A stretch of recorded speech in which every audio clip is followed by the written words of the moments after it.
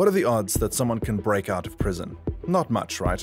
So what are the chances of breaking out of a maximum security prison for a second time and staying hidden from the law for over a decade? Now, that is almost impossible, isn't it? Today, we will tell you a mind-boggling story of an infamous yet legendary career criminal and a drug lord who almost got away without a scratch. Well, almost. Let's start with the basics. El Chapo's real name is Joaquin Guzman. So why is he famous as El Chapo? Well, it means shorty, and being 5 foot 6 inches short, he became Mr. Shorty. But make no mistakes, he is short only in his height. The man almost touched the sky with everything else, especially with money. Now that we know how the guy got his name, we must definitely find out why he is so attracted to prisons, or why the prisons are attracted to him. Anyone will tell you that drug lords are a force to reckon with, but El Chapo was one of a kind. At the peak of his power, he was one of the richest men in the world, with an estimated net worth of more than $3 billion. Forbes magazine even listed him as one of the most powerful people in the world for 4 consecutive years. Apart from his immense power and wealth, El Chapo has several historic world records under his belt, and seemingly those records will remain unbeaten for many years. He is known as the man, or rather the trafficker, who exported the largest amount of drugs to the USA in history. Not even the richest drug lord in history, Pablo Escobar, comes close. Not only was El Chapo beloved by prison correctional officers, but he is also one of the very few drug lords in history to have a hefty price tag. US and Mexican governments were willing to offer almost $9 million for any information leading to El Chapo's capture. For Pablo Escobar, it was only about $3 million. Now that you know about El Chapo and his misadventures, let's take a look at his prison escapades.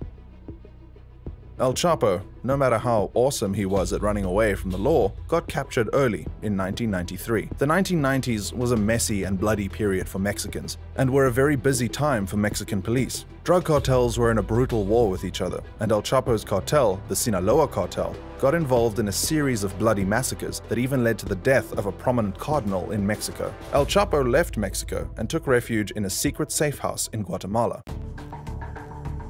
The event led to a large-scale crackdown by the Mexican government, and in 1993, the Guatemalan army arrested him and extradited El Chapo back to Mexico. And there, he was locked up in a maximum security prison called La Palma. You thought that he had a tough time in there and paid for his sins now, didn't you? Wrong. And many people, especially Mexicans and Americans, thought like that at the time. And oh boy, were they in for a big surprise. El Chapo had an amazing time in that maximum security prison. As it turned out, his enormous wealth could even turn a maximum security prison into a maximum luxury prison. El Chapo bribed, paid off, and bought all the officials in La Palma, and the corruption ran deep.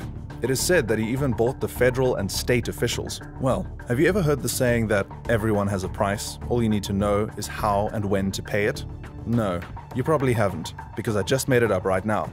But that's true in El Chapo's case. He knew exactly who to buy, how to buy, and when to buy at what price.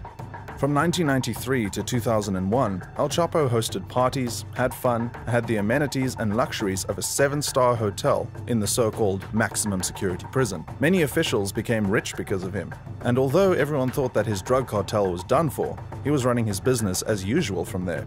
Would you believe me if I said that he even expanded it? Because he did. However, El Chapo's home sweet home time, jail sweet jail time, came to an abrupt end when the Supreme Court of Mexico passed a ruling for the extradition of drug lords like El Chapo to the USA. Extradition to a jail in the USA is the worst nightmare for a criminal, especially for a drug lord that runs a multi-billion-dollar drug empire. The mere thought of this sent chills down the spine of El Chapo, and he quickly decided to say bye-bye to La Palma. The legend has it that El Chapo escaped the maximum security prison in a laundry cart.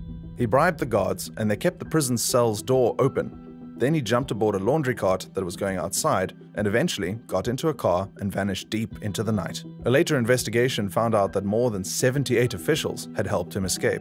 After that, El Chapo began his operations as early as possible, and life was getting good for him, even though he was now on the run and there was a nationwide manhunt for him.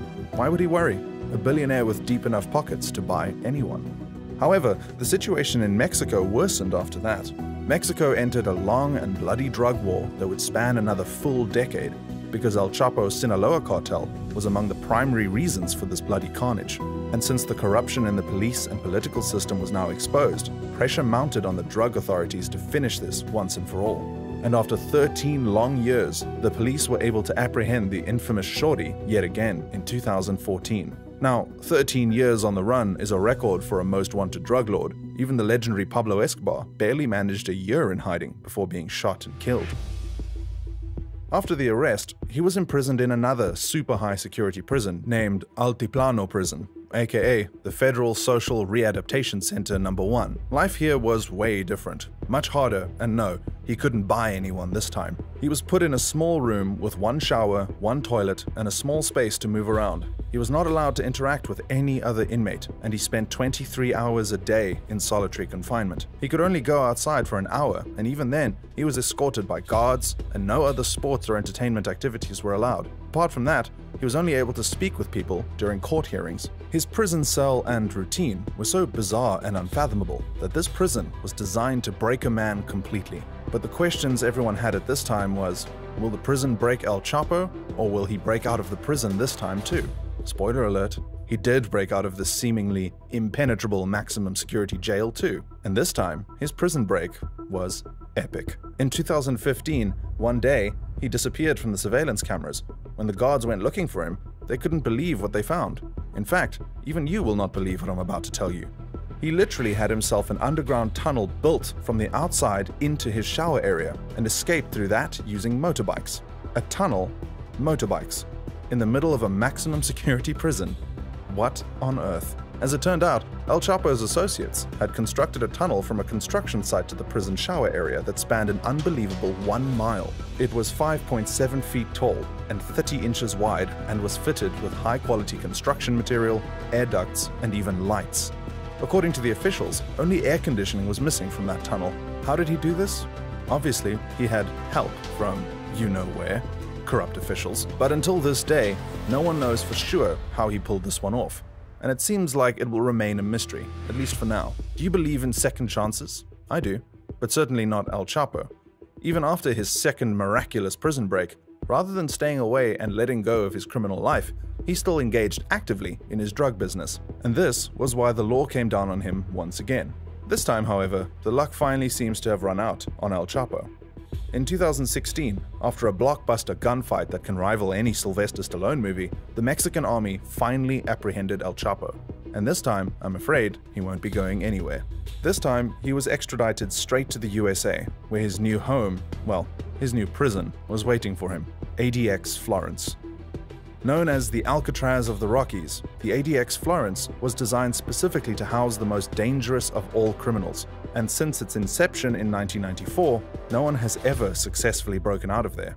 However, even right now, El Chapo is receiving a lot of attention and special treatments there. Well, not the kind El Chapo expects, though.